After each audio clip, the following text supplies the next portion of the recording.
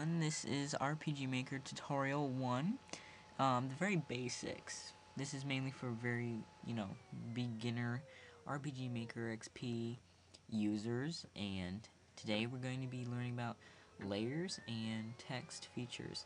So up here is where all the layers are. We have layer 1, layer 2, layer 3, and the events layer. Obviously, layer 1 is at the bottom, layer 2 is in the middle, and layer 3 is on top.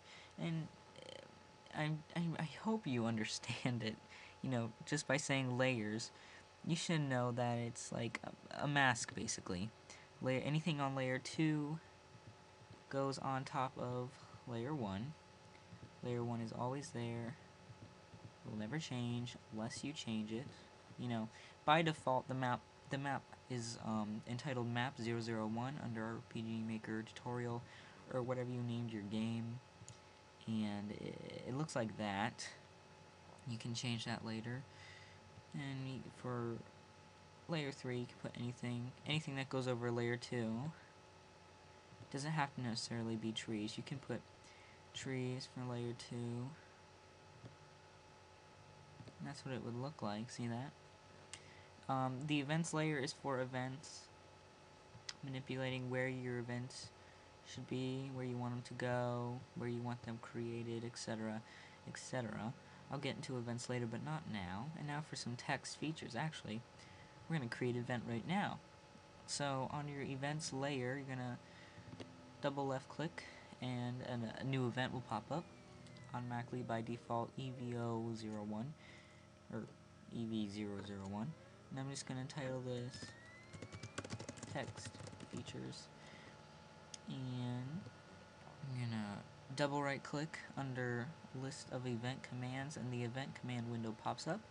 The very first one is show text, and we have text input. You can only put in 3 lines of text. So this is some example text. You can only go a certain length in text width. Okay. It is recommended, sorry if I misspell anything, that you not go past the arrow. And of course, arrow is past the arrow, so it most likely won't show up in the game. You can preview your text by pressing F2.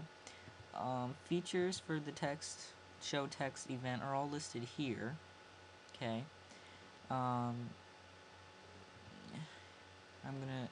Here you can display one's name. This is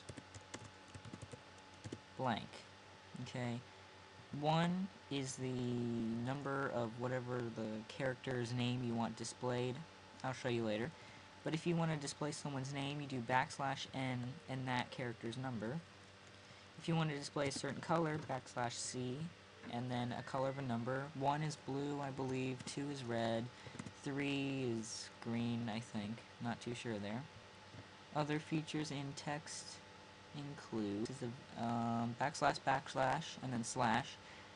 Number replaces the value in variable number, etc. Oh yeah, \G opens the gold menu.